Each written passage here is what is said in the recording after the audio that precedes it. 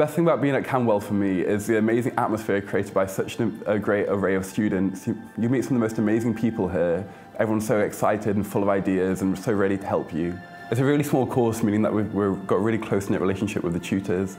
Xach is one of our first-year students, and his work has progressed from being mainly screen-based to being a hybrid of screen-based practices with experimentation in digital fabrication and installation art. Computational arts isn't all about coding, it's a much broader range of practices.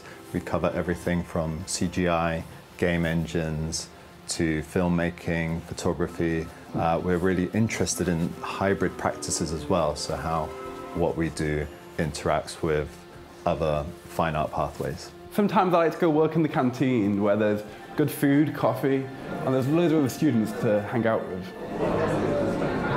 I can relax and listen to some music that I've made.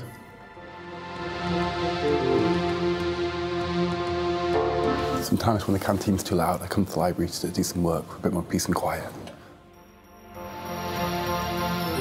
The project I'm working on at the moment is a large-scale immersive sculpture for the Copeland Gallery show I've got coming up.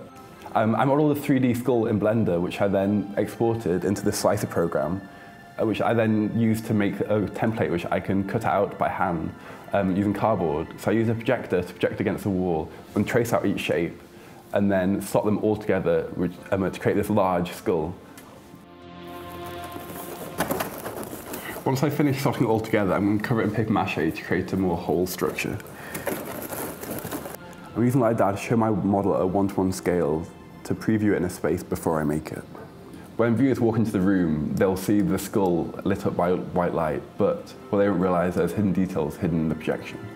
When you've got a show in a gallery, you get to experience your own work for the first time again through the eyes of other people viewing it. It's incredibly rewarding seeing all the energy and work that you've put into making a piece, getting shown to other people and seeing how much everyone gets out of it. And you get that incredible audience interaction, which a large part of art is about. Seeing how people interact with and move around your work in ways that you didn't think of beforehand. It's such a great learning experience to see what you did well and what you can do better, and speak to other artists and what they think of it, and you learn so much from it. It's such a great opportunity to have.